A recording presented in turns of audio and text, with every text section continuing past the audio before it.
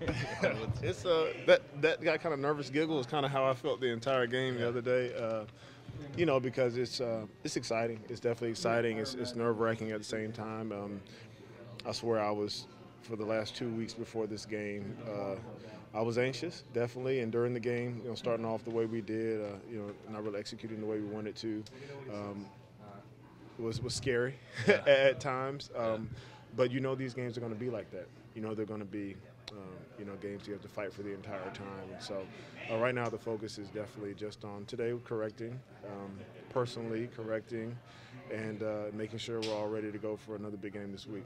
So do you have to force yourself not to try to soak things up when you're doing and just focus on the execution? You do, you do. It sounds cliche, but you really do take things one day, one play at a time.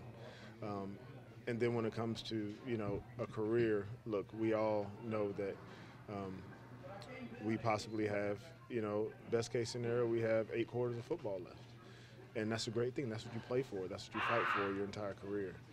So it's right there in front of us. But in another locker room on the other side of the country, those guys are saying the same thing, as they should. And so this week of preparation, knowing that, is going to be very important. And you're one of the few guys that have played in games of this magnitude. How much do you reach out to guys, or do guys reach out to you about playing on this stage? Well, this team had great success last year. Obviously, it wasn't an NFC Championship game, but it was a divisional round. Got guys on this team that have been in Super Bowls before. Me being one of them. But it's not like we have a team that is a quote-unquote Cinderella team that hasn't had any type of experience, and so that's a good thing. It's good to have that type of game experience. Also, it's good to have the feeling of what it's like to be out there and to win and to lose. So for me, my biggest thing is encouraging guys, supporting them, letting guys know, look, it's going to be a 60-minute fight. Look, just because we're down 14-0 doesn't mean that we can't come back. We're built for this.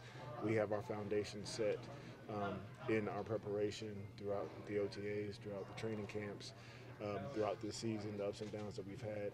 That's where our foundation is set. And so the message yesterday was, look, we know that everything's not going to be right, but we can't be shaken by what happens. We have to have some resiliency, and we did.